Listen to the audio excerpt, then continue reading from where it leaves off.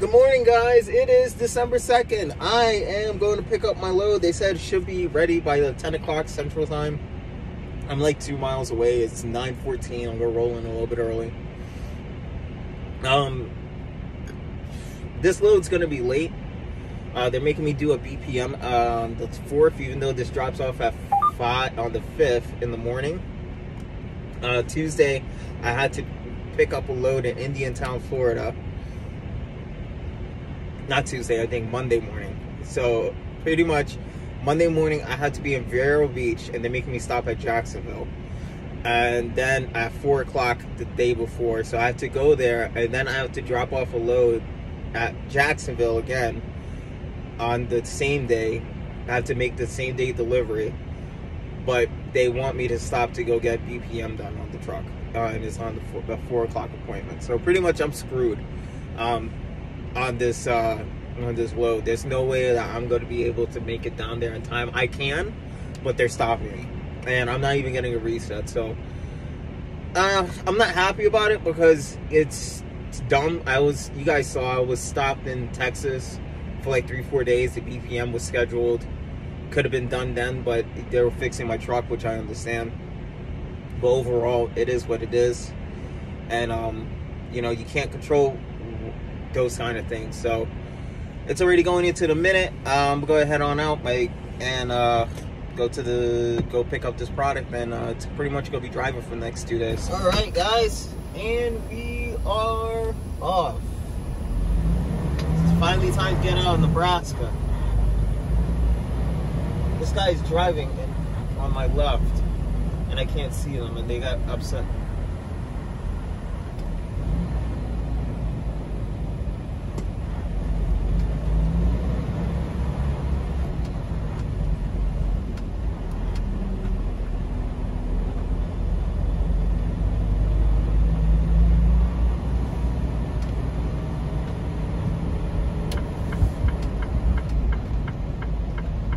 Okay, so we are here. Check this out.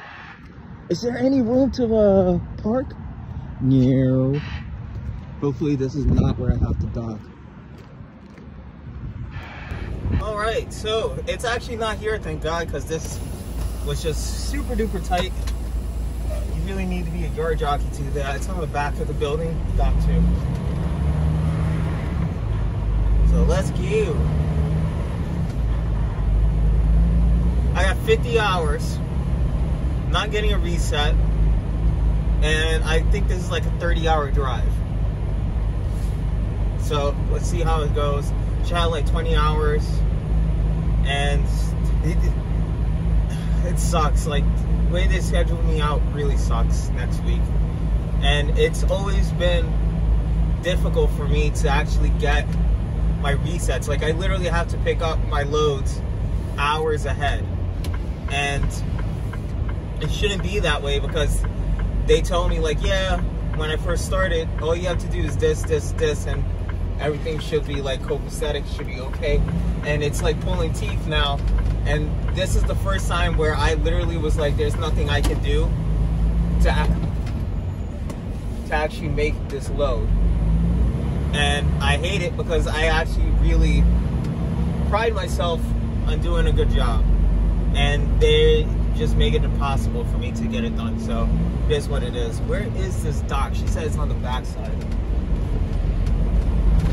That dude has his I wish you could see it, but he has his Ford F-150 out there, and it's like hanging on the end, and literally, like, okay, that's dock 2. It's literally hanging on the end, and you're like, I almost hit the back of it because it's just so far out. So dock 2 is right over here. So all I'm gonna do is I'm gonna pull in. I'm gonna hit it with the loop-de-loop. This is a long segment. It's like 2 minutes long already. Hit it with the loop-de-loop. Loop-de-loop. Loop-de-loop. Yeah, I'm like a 5-year-old saying loop-de-loop. And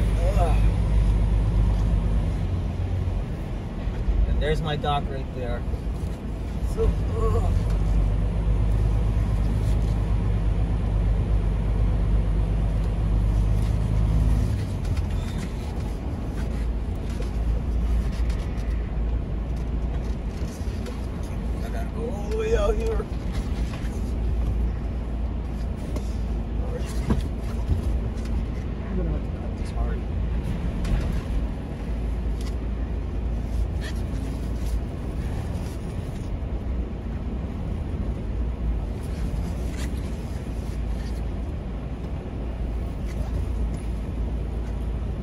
That's what I'm gonna, and it's overturned a little bit.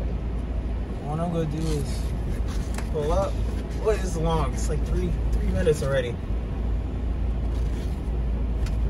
I might chop this video up. Ugh.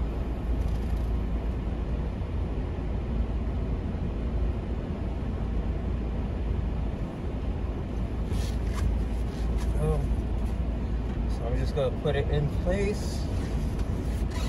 Move my tandems. Alright, so I'm pretty much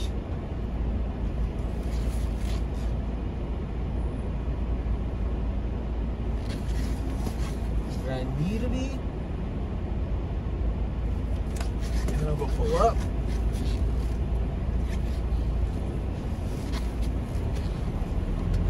Pretty much I'm docked.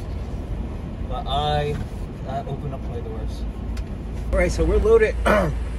Getting out of here. There's no weigh stations near here in McCook.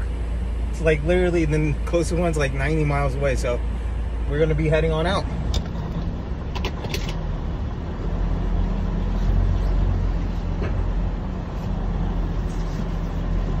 I'm about 40,000 pounds.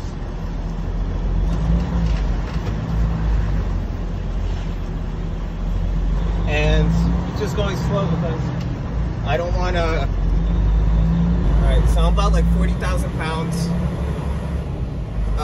Just going a little bit slower here because I don't want to, well, I was about to say, put too much stress on the tires. So we're going to make this left. We're going straight down 83, then junction, I think, to 23. So pretty much it's all back roads for the next 2.5 hours. Then I'm going to hit like a Love's because there's literally no scale houses around here. Middle of nowhere, Kansas. I mean, Nebraska, but we are going to Kansas. So it's all road from here. But look how open these roads are. We're like 20-something miles away from Kansas. And I mean, like I said, I'm in the middle of nowhere. Look at this.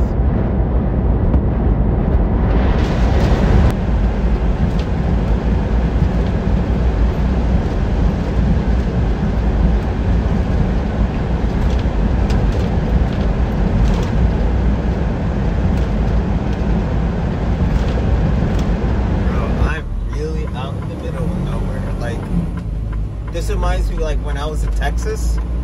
I'm really out in the middle of nowhere. I mean like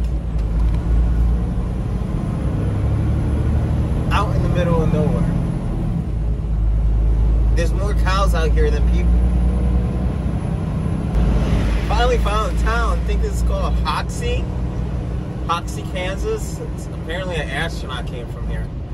But dude, literally it's nothing but cows, and then look, if you look beyond, it's nothing but open road again. But it's like the smallest town in the world. So I made it to my fuel stop. I fueled up and everything, and I still haven't ran across the scale. And I'm not gonna run across one until like 100-something miles from now. There's nothing in this part of Kansas. Nothing. It's just desert and cows.